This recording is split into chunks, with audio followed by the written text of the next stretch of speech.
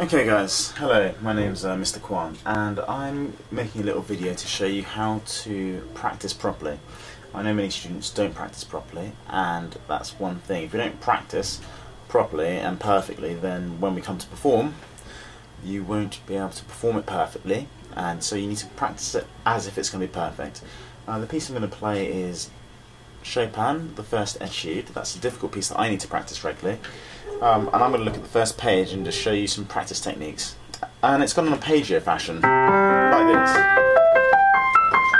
And it goes up and down the piano. It goes very, very quickly. So I'm just going to play it from the beginning, and then when I notice a mistake, I'm going to stop, I'm going to look at it and really go over it.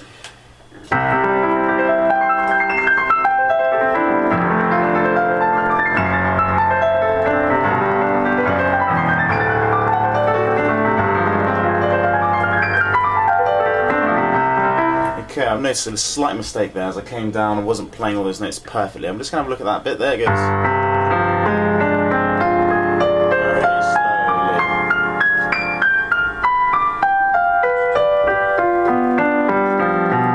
slowly. So I'm just going to look at my right hand, that's the big tricky part.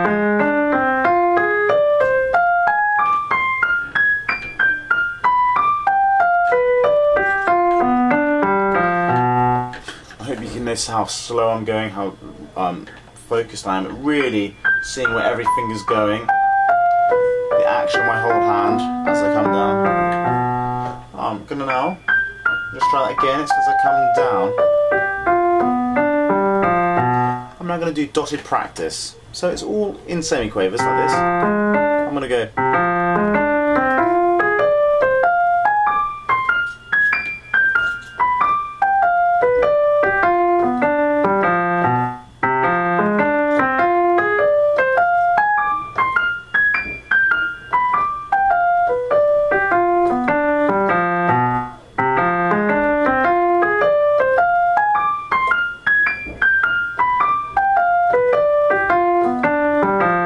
Okay, I'm getting that right, and I'm going dum da dum da dum da dum da tick tick like that. I'm going to do it the other way. So instead of going, I'm going to go.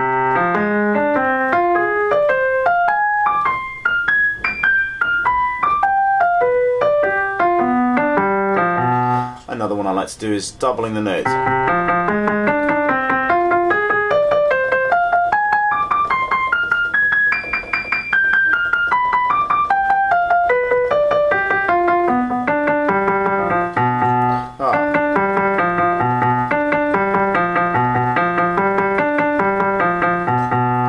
Okay, I'm going to have a look at that, see if I can do it a bit quicker.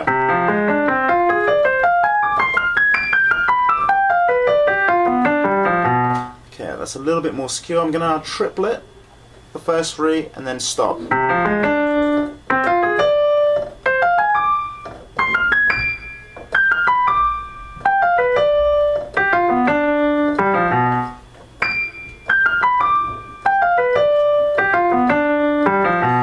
Now I've practiced that a few times. I'm now going to try both hands together.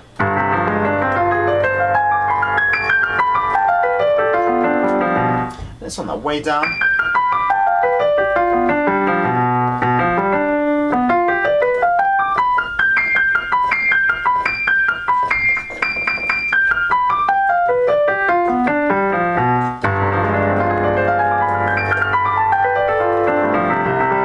I'm going to try it from the beginning again. I'm going to see if I can get that bit perfect now. I've only been practicing this for about 5-6 minutes now, but I really want to see if I can get that bit in time. If not, I'm going to do the same thing again.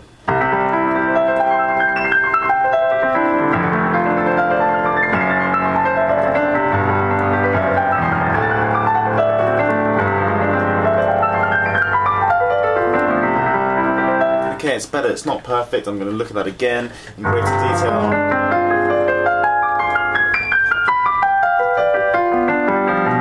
I'm going to be looking at that later, but hopefully I can show you how you need to practice, how much time you need to take over it, and I'll probably spend about another 15 to 20 minutes on that one section there, just looking at it.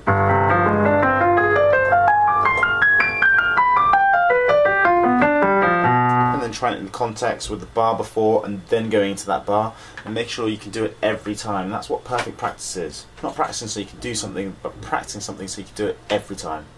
Alright, I hope you find this useful. And any questions, just ask me. Right. Thanks. Bye bye.